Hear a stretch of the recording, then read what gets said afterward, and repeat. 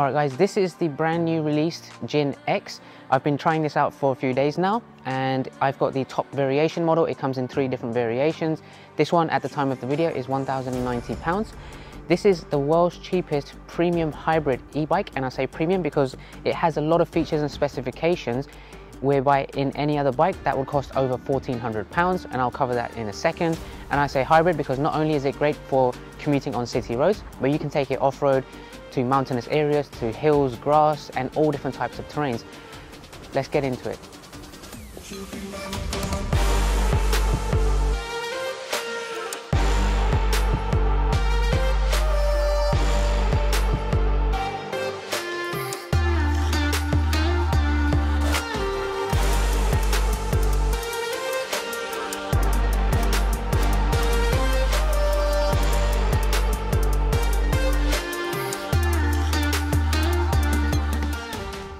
Okay, let's just talk about the top 3 variations. This one, like I mentioned, is top tier because you get this double-sided pannier bag that sits right on top of the rear rack that you can also maybe sit your child on or put any other groceries and backpacks or anything like that. Sports up to like 50 kilograms of weight, which I think is great. But you can also get the cheaper model if you want to remove either the bag and if also you wanted to remove the rear rack as well to save a little bit more cost. Okay, so why is this a premium e-bike? Take a look at the screenshot that I'm showing you on the video now, and pause the video if you'd like to read more details about it, or click on the link in the description if you wanted to find out more detailed specifications about the e-bike. But now I'm going to talk a little bit more about some of these features in more detail. Okay, starting off, let's talk about these tires that make it suitable for all terrains. These are 27.5-inch tires, and they are 2.1 inch thick. So they would be considered a little bit more like fat tires, which allow it to easily be rideable off-road in hilly areas, maybe with a lot of pebble stones and just more hard and rough surfaces. Okay, so I just want to talk about this derailleur. This is the Shimano Altus.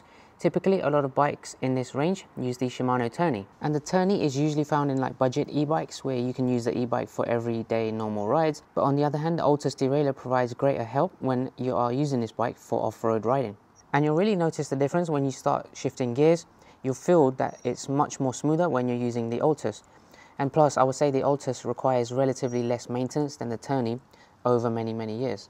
You also have a KMC rust-free train, which is going to be very important, especially if you're going to keep this bike very long term. Along the front, you have pretty powerful suspensions, which again is very important, especially if you are going to take this off-road and drive through rough surfaces. The bike itself has hydraulic brakes, and this is key for making this a premium e-bike because most of the bikes in this price range, you're not going to get any hydraulic brakes on them, and traditionally you'll just have mechanical brakes. So I think that is a big win with the Gin X. Okay, let's turn on the bike. You hold down the mode button here on the left, and this is a large digital display, which is great. You've got your miles per hour there at the top for your top speed. The bike at the moment is unlocked, so this will go roughly around 30 miles per hour, maybe slightly more, and that's with the full electric plus pedal assistance mode. You've got the battery level there, so I've charged it fully with 100%, and we'll talk about the battery in a second. Pedal assist, you've got 5 different modes on here, so you press the arrow buttons 1, 2, 3, 4 and 5. If you're in the middle of a ride and you wanted to maybe go back to manual, then you can just go to 0, and this will stop you from using any pedal assistance. And then you've got the odometer at the bottom to tell you how much mileage you've actually ridden on the bike itself. Now what you guys can't see is just underneath the digital display there is a USB port, so you can actually charge your phone whilst you're riding and mount that onto your handlebars. So I think that's a great feature to have. And then you have the throttle here, so you can use your left thumb and you press that down, and then you can go either full electric or pedal assistance and really pick up the speed as well. So I think that's great, and it's probably in the most comfortable position for me. Okay, so just to showcase you guys how fast this actually goes, I'm on pedal assist level 1, so I'm just going to tilt it on the kickstand, pressing the throttle. Let's move it up to pedal assist 2, 3, 4, and lastly number 5. So this will give you a max speed of around 32 miles per hour unlocked, which this one is. And now let me show you by pressing the hydraulic brakes how it quickly stops. Instant. Now that's one of the key things of having hydraulic brakes rather than mechanical brakes. For me personally, if you are going to be riding at high speeds, This is going to be very important if you wanted to stop all of a sudden for your safety. So that is a big win for me. So in terms of the build of the bike, it is made of pure aluminium alloy. It weighs 19 kilograms, which is actually a little bit lighter than some of the e-bikes I've reviewed in the past. It's pretty easy for me to pick up, so if you wanted to maybe take off the front wheel and to store this in your car, it's very easy to do that, and sometimes you may not need an additional person to help you. One thing I also wanted to mention from a security point of view is the battery on the e-bike is in the lower frame here, but from an external perspective, when you're first looking at the bike, you can't tell there's a battery in here because it's actually hidden inside, slotted in from the bottom. So you'd have to put your bike on the ground to put the battery in. A lot of the e-bikes out there, the battery is removable from outside and it's very visible, and you see like the key lock and everything like that. And it could also be a target, for example, for bike thieves that maybe want to steal your battery if you do leave it in there and you're away from your bike. So I'm going to show you now where the battery is located and how to charge it up and how to lock it in place. And I just think that's really important when you do have an e-bike nowadays, is to keep it hidden as much as possible so that from a distance it doesn't even look like an e-bike. So first you lean it down, and there you can see the battery key, the power, and the fuse switch is just there at the bottom, and the entire thing gets removed from here. Now this is a 615 watt hour battery which has 48 volts, and it will give you a range of over 75 miles of riding. I think that's great, and there's no other e-bike, especially in this price range, that can allow the battery to be this large and this much capacity. A lot of the e-bikes around the £1,000 price mark would probably give you a 40-mile range and will probably have 350 watt hour battery capacity. So 615 watt hour battery capacity on the Jin X, for me, is personally one of the best that I've seen and one of the highest. So that's something I really can't fault.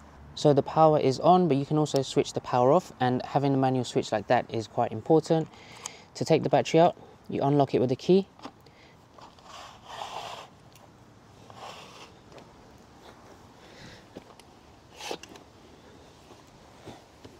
And there we go.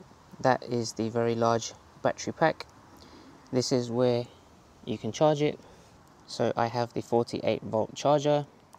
Literally put that in there and you're ready to charge it up, and it takes about maybe 4 hours to fully charge it, which is actually a really good amount of time. And then here you have the fuse switch. This is very important from a safety point of view, because if you have too much current coming into the battery when you're charging, or maybe you're using the wrong type of charger, or your socket doesn't give you the right voltage output, then this prevents it from sparking or causing any problems with the battery, and you know, it will really prevent any fires from happening. So the ideal height for riding this bike is between 5'4" and 6'4", but the seat is also adjustable, so you can just unclip, rotate, elevate the seat a little bit higher and lock it back in place.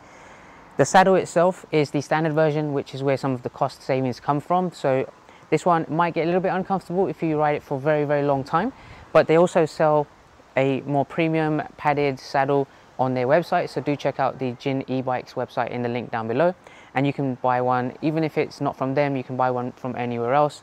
It's very universal and you can swap it out, and they sell a whole load of accessories as well. This also has a light that comes on at the front here. It's pretty bright. You just hold down the up arrow once the bike is on, and it really illuminates the road in front of you, so that's quite important to have. And at the back you only have the red reflector light, which is not powered by any battery or anything like that.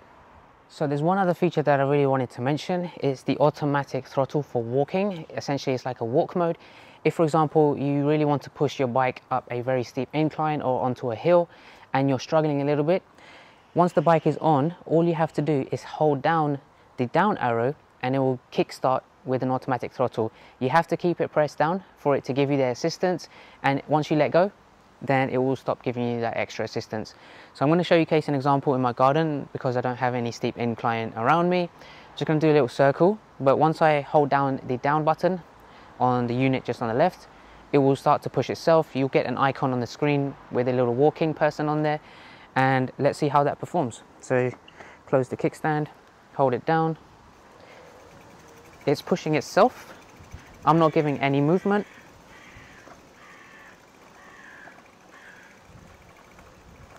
Once you let go, it just comes to a stop. I think that's very useful as well. So if you do live in maybe mountainous or hilly areas and you don't have the ability to maybe ride up that hill, or maybe you're out of battery, then this is going to be very important to just give you that extra boost. So now there's nothing left to do except to take it out for a ride and give you guys a performance review. Okay, so having ridden this on the roads, I felt like it was very comfortable, I felt very secure and very steady. Personally, the ride was super smooth, and because of the thicker tires, I felt like I was more comfortable riding over little bumps, maybe a few potholes here and there, and it wouldn't cause any problems. If I wanted to jump onto a curb, which didn't have any drop curb, and I felt very comfortable doing that as well. With the weight of the bike, it makes it a lot more smoother as well, because it is lighter and it feels like you're gliding a little bit more easily. I feel like the heavier the bike, the harder it is to do those sudden twists and turns whenever you need to.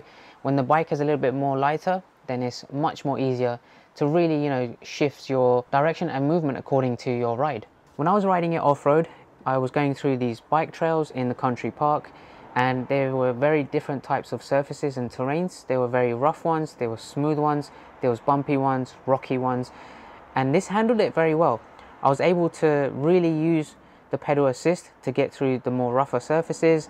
If I needed to use the throttle, I could have used it, and from a safety point of view, I do try to avoid using the throttle when it is in rougher areas, just in case you do happen to fall. Then it would be a rougher landing, and you don't want to have that type of landing when you are going at quite high speeds. But having said that, with the suspension, I think it's really handled it well. I was able to shift gears very easily and to compensate for the different types of surfaces and the level of difficulty I would have to pedal.